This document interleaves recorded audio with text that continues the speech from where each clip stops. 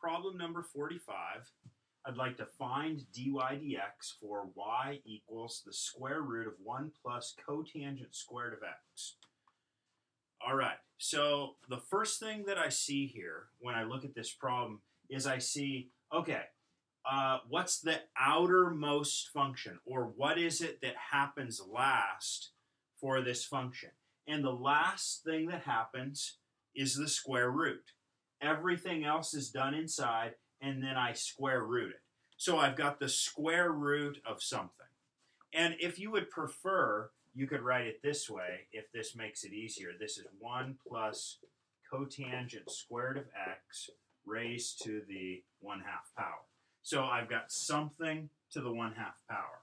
So what I need to do is, if I want to take the derivative of this, I have something to the 1/2 power. So what's the derivative, dy over dx, of something to the 1/2 power? It would be 1/2 of something, 1 plus cotangent squared of x to the negative 1/2 power, times the derivative of what was on the inside, or of the something. So what's on the inside in this case? It's 1 plus cotangent squared of x. So what's the derivative of 1 plus cotangent squared of x? Well, the derivative of 1 is 0.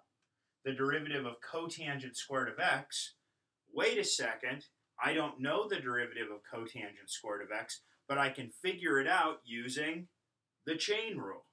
Okay, so we use the chain rule again. So when I look at cotangent squared of x, I say, what happens first? Do I cotangent the x first and then square? Or do I square and then take the cotangent?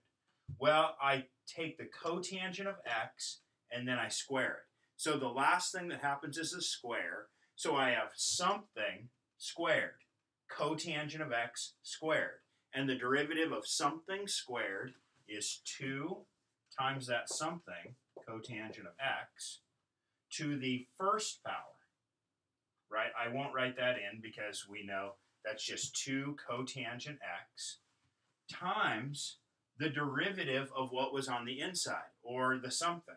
In this case, that was cotangent x. And the derivative of cotangent of x is negative cosecant squared of x. Okay, so let's review this one more time. I started with something to the 1/2 power, and the derivative of something to the 1/2 power is 1/2 times something to the negative 1/2. So I just use the power rule. But then I have to remember to multiply by the derivative of what was on the inside.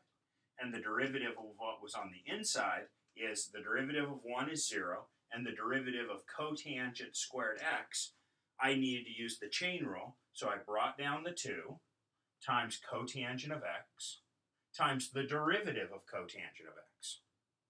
And then I'm done.